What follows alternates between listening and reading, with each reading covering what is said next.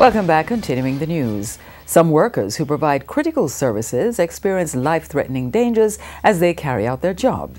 Today, our reporter Herman Green begins a TVJ news series, The Hazards of Service, looking at the dangers of some of these jobs. We begin with the story of firefighters. One member of the Jamaica Fire Brigade who was almost burnt to death tells his story.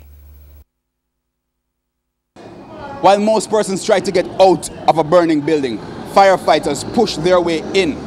This signifies just one of the many life-threatening dangers members of the Jamaica Fire Brigade face on a daily basis. Now, no one is more familiar with this than firefighter Tennyson McFarlane.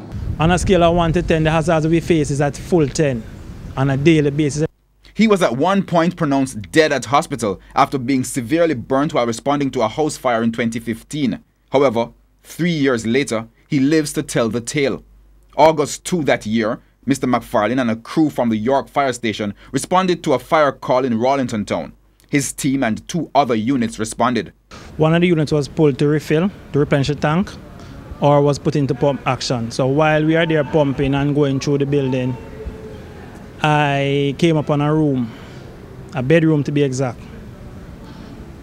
Upon entering, I realized there was a cylinder in the bedroom. He said they put out all flames in the immediate area and cooled down the cylinder. They left the room and returned shortly after, where McFarlane was greeted by an explosion. In that explosion, all I saw was fire coming my way. The cylinder ignited, picked up a blaze because it was leaking in the building, engulfed the entire building which I was in. I was trained properly, hot air rise, so automatically I go down.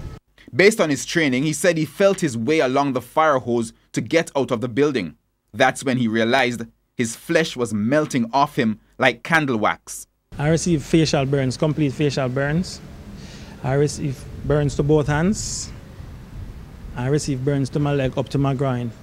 Whilst in the fire, I had a split-second decision to make, save the face or save the groin. And I decided to save the groin. As a result, the groin is still intact, but the face suffered bitterly. His brother, a fellow firefighter, used a unit to take him to the Kingston Public Hospital.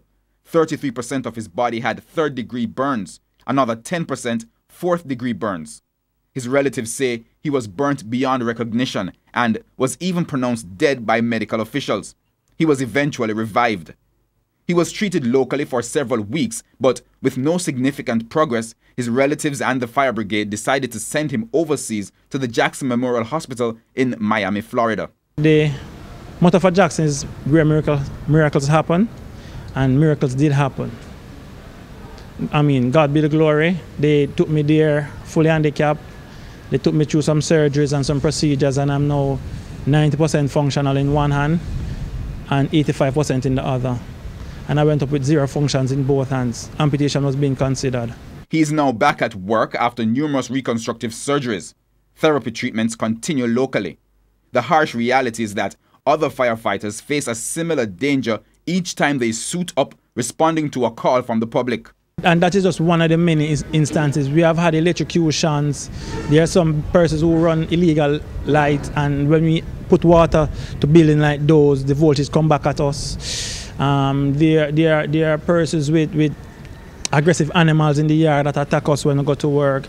There are different hazards like building maintenance in terms of the prevention is on it now, but there are some buildings that should have been written off that haven't been written off. Some naga and block mix, no steel construction, so you know that those collapse on numerous occasions. I've had co-workers where buildings have fallen on them, walls have fallen on them. He says while firefighters accept the dangers of this essential service, more needs to be done to support them. I'm not bashing the country, but there's very little resources to deal with burns in Jamaica. We do not have a burn unit. And that's the first disadvantage for us as firefighters.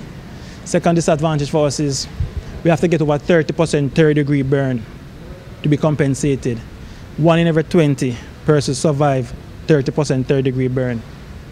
So they are literally saying to us as firefighters, if you don't die, there's nothing for you to cut. For TVJ News, I'm Herman Green.